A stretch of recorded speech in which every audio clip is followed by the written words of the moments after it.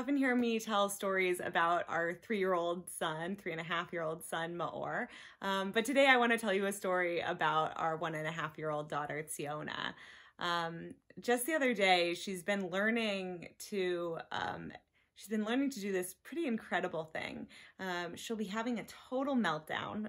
Not that my kids ever cry, but maybe occasionally she does. And she'll be having a total meltdown and we'll say, Tziona, take a deep breath.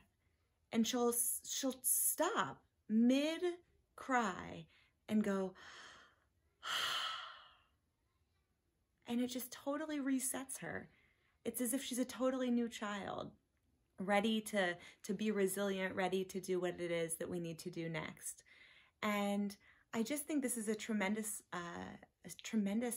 gift to me to see her doing this. It's such a reminder of how much we're holding in our bodies, how much we're holding on to, how much anger or discomfort or sadness we have, and to just have an opportunity to release it, to somebody just tell you, just take a deep breath and just feel that calm go through your body. So today, as we prepare for Shabbat, I want to bless you with a sense of release.